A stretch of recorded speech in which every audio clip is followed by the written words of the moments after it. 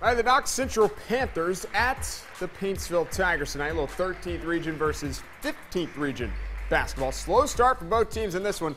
I mean, so slow that nobody scored in the first 2 minutes until Darren Morris finally gets a nice little easy deuce there in the first quarter.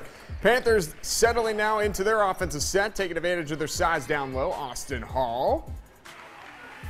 Yeah, those are some flowing locks. That is beautiful. I like that. Knox up by 4 off the Panther turnover. Luke Trimble now making him play. Dribble drive and the floater.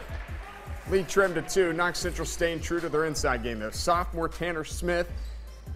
No match for the senior big guy for Knox. Chad Marcy having his way underneath. How about a UPI top plate contender? Second quarter, Roger Maynor.